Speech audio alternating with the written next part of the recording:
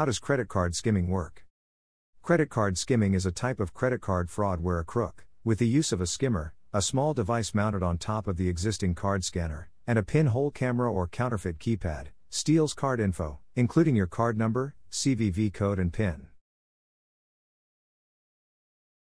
How does credit card skimming work? The black stripe, also called a mag stripe, on the flip side of your credit card, stores all the information required by a crook to steal your money. The stripe includes the name of the cardholder, the card number, expiration date and CVV code.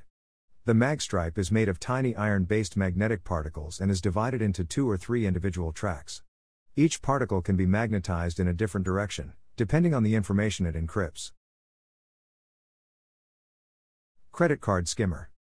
The skimmer is a scanning device mounted over the existing card scanner in an ATM. Most ATMs across the country incorporate a common design and, as a result, the black market is flooded with skimmers similar to the legitimate ones installed in ATMs. These skimmers are so well produced that most customers are completely unaware of their presence. Thus, whenever one inserts their card into an ATM, they also involuntarily pass it through the skimmer. Skimmers are capable of reading the mag stripe on credit cards and storing the information encoded in them. Some skimmers can store the data from hundreds of cards. Information from basic skimmers must be manually extracted, increasing the risk of getting caught in the process. However, some advanced skimmers can be remotely accessed and are capable of transmitting data wirelessly. Tiny hidden camera or a counterfeit numpad. Credit card information is worthless, however, without the card PIN. The PIN code is stolen by either using a tiny camera or a counterfeit number pad. Thieves usually install a small PIN camera, in unsuspicious places and camouflage to the naked eye, to record the cardholders entering their private code.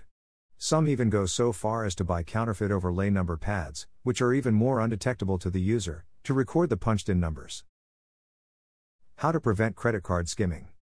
Fortunately, you can identify if an ATM has been tampered with and has been set up with a skimmer.